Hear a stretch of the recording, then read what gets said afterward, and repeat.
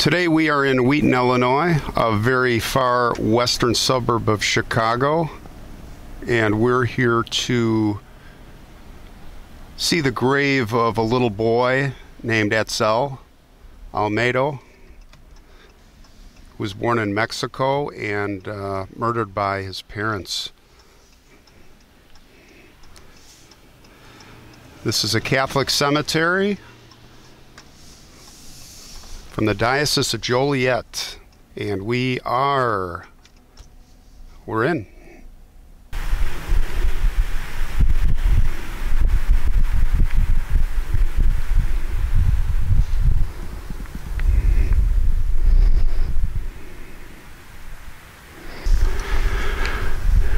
Atzel Olmedo. This is a story about a little boy who never had a chance. Really sad story here. I'm here at the cemetery. We're going to walk over to his grave. He is in the an area that is reserved for all little innocent children called the Holy Innocents, which is just ahead. As we walk there, I'll tell you briefly a little bit about the story.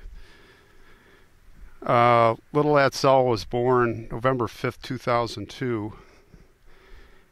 He had a family of 5 siblings, mother and a stepfather. He was born in Mexico City, started his innocent life, and he had a very, very happy life. He's remembered by his brothers and sisters, particularly his oldest sister, Karina, for all kinds of antics. But what happened was in 2003, the mother and the stepfather, and by the way, their names are not being released because they're trying to find them, the authorities, right now. Looks like this is for a future tombstone foundation.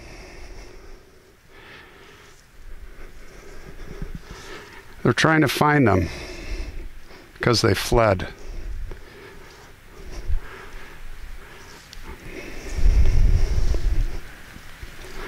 It's a little girl, 13 years old. She passed away. Caitlin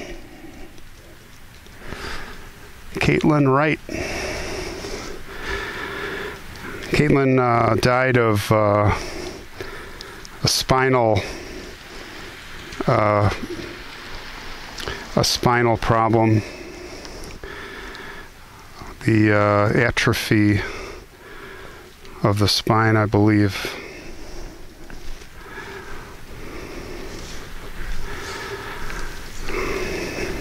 Innocent kids taken early. So the parents came to the U.S. They did not bring the kids in 2003. They left the kids with relatives. And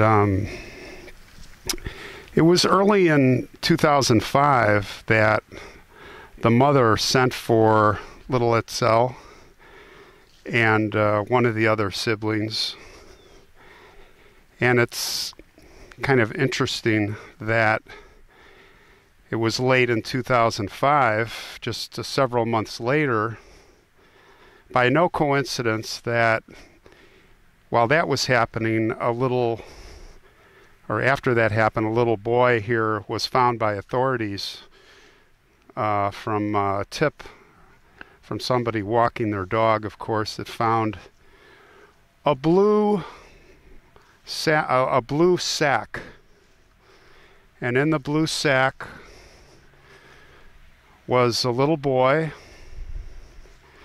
He was in a blue button-down shirt from Walmart and blue pants.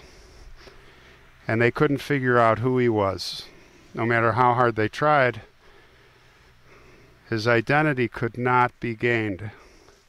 So they called him Little Boy Blue.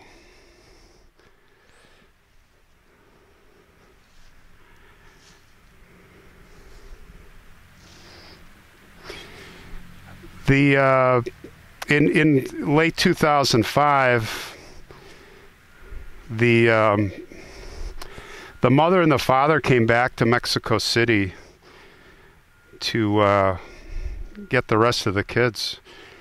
And when the kids asked, "Where's Atzel?"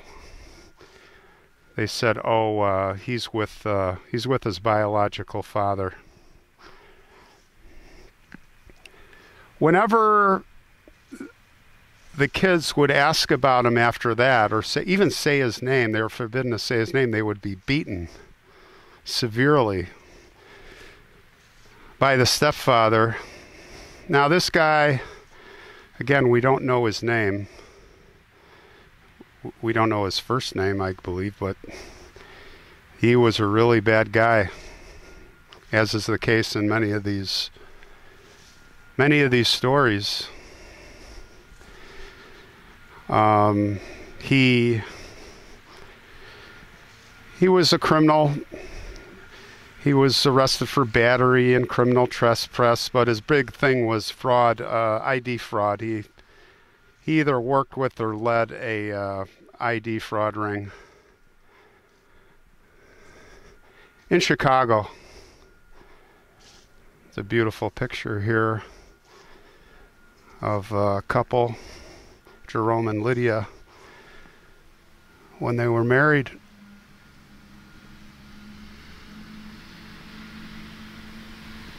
They were married October 27th, 1945,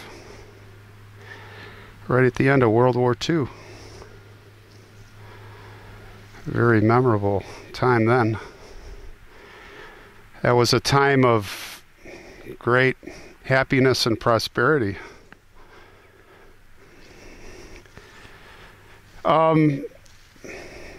So the family settled in 2006.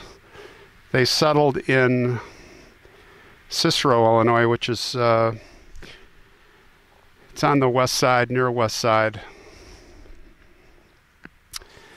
And the children were just brutalized by the stepfather. Just brutalized. And all the reports to the police and the battery and the mother really didn't. She really didn't help matters. She really let it happen, but this guy was just... And finally, Karina at school or through some way got to the police and started to spill the beans on what was happening at home.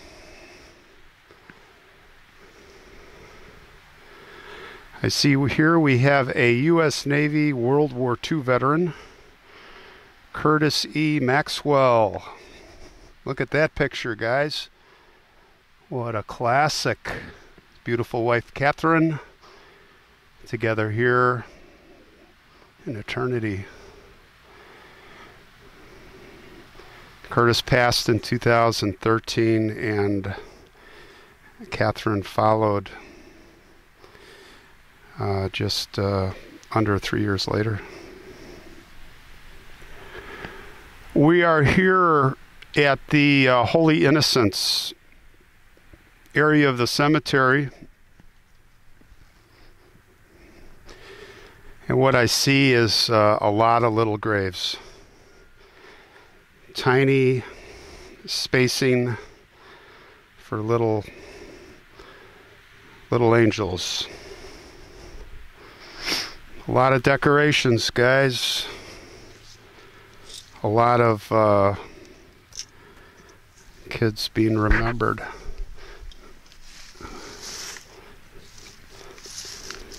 Haley, Grace.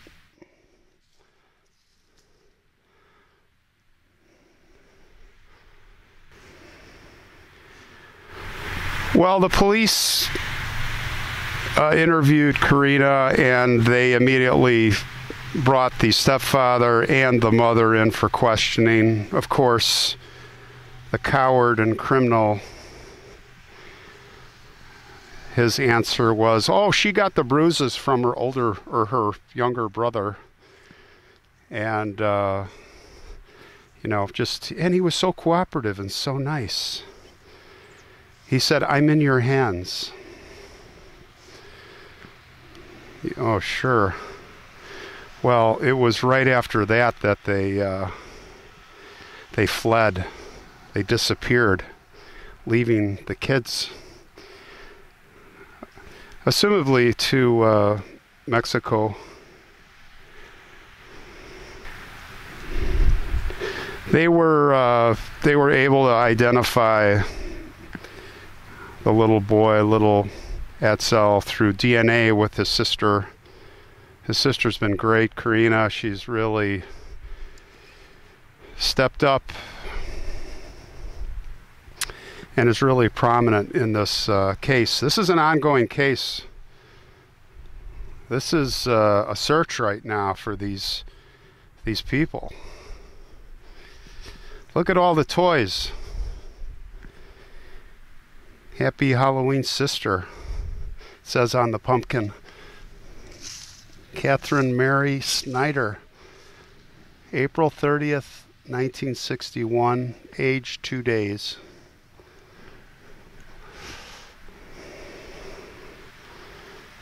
A cute little boy here, Colin.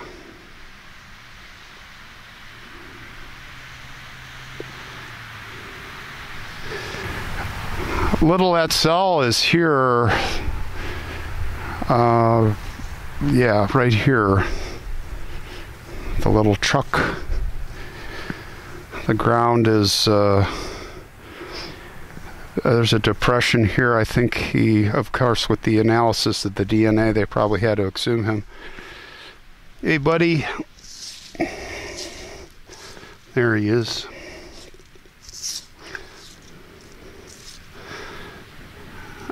Son Atzel, son Olmedo. Now that's the new carving they put in, the Atzel and the Olmedo around the word son in the middle. That is old, and under that, of course, is the original, also unknown but not forgotten, October 8th, 2005. The community here, the authorities, were amazing. They never forgot about Atzel. They worked so hard. They provided the grave donations. I think there were 100 people at the burial here for the little boy.